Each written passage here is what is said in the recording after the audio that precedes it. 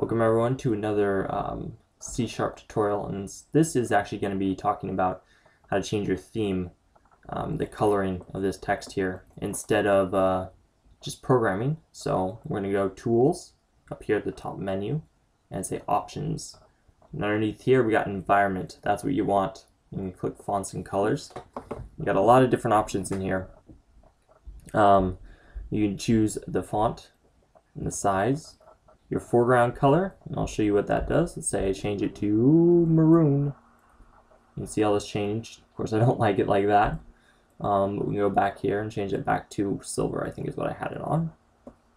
Okay. And then we're going to go back to options. And just a second. Okay, so the things you want to look at are stuff like plain text. You can kind of see the options over here. Selected text, probably sort of important. I mean, that's sort of like, well, I'll just have to show you. We'll change that to, yeah, let's go with white. No, that's too.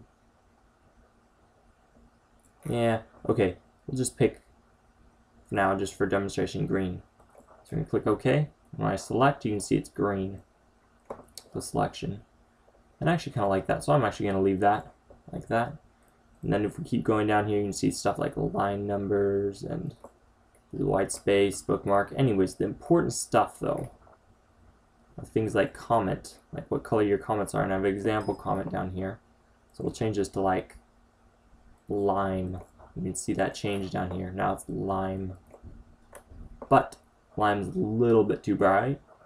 So I'm going to go down here and choose something a little less bright and shiny. We'll just go with green. The other thing you do is change things like what color this is. So we're going to go ahead and go here. Keep going down. Keep going down here. Okay, and I should mention keyword. Keyword stuff like the public partial class. See, it's cyan. You can change that around to basically whatever you want. Same as the others. And a couple other things. I think no, okay, maybe not. But number's like an actual number. So if I type a number out here, oops, not there, and that wasn't a number. Type a number out here, so what color this number text is. And the other thing that says operator, or like multiplied, divided, you know, that sort of stuff. Of course not. There you go, division sign. Go back to options here. And then other things like warning, like the underline, and I believe there's another called error that you do. Anyways, back to strings, like I was going to show you. You see I've got a string here, it's that color, so we're going to change this to say, I don't know, red. Kind of change it up, but I don't really like that, so I'm going to set it back. But yeah, that's basically how to use this.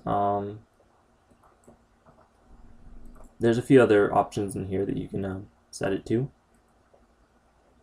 I think I'll make this, come on, custom. Yeah, let's pick a color here. Okay, cool, whatever. There we go. So I hope this helped you guys out a little bit, and